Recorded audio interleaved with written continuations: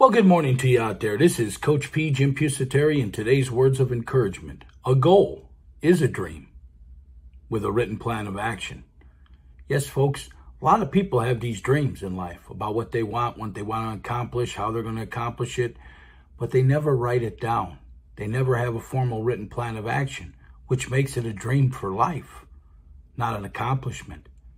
A goal is a dream with a written plan of action. You see, goals is what gets you your dreams. You need a written plan of action, a blueprint for your life, a step-by-step process on how you're going to achieve everything it is that you want in this world.